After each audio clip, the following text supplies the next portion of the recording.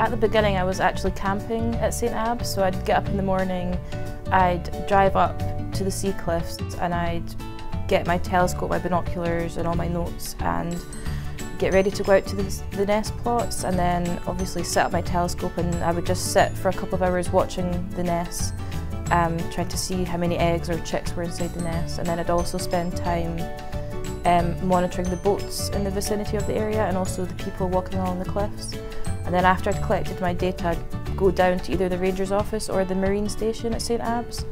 just to go through my data and start writing things up and talking with my supervisor as well.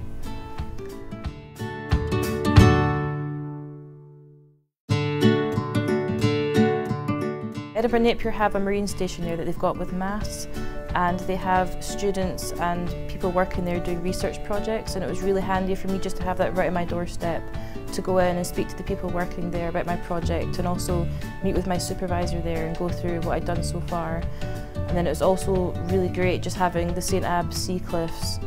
right next to the marine station as well, because the scenery is amazing. You've got all of the incredible wildlife, the seabirds. I saw dolphins and porpoises and seals, really nice butterflies. During my course we did a variety of things, so we would spend time in the lab identifying things like invertebrates and plant species. Then we'd also go out in the field just in and around Edinburgh, sort of doing surveys with birds, with invertebrates and with plants as well.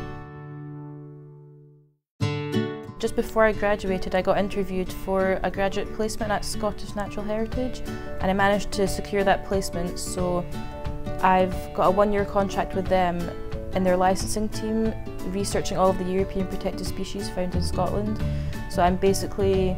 doing a desk study, gathering lots of information about each species, but I'm also get to go out and do lots of training and go out to meet species specialists out in the field, just getting lots of information together, and it's been really good so far and I'm really enjoying it. If somebody's thinking about doing this course, I would definitely say go for it, because all the experience I gained and all the skills I gained as well led on to a graduate position with Scottish Natural Heritage, and I think definitely my thesis project helped with that as well.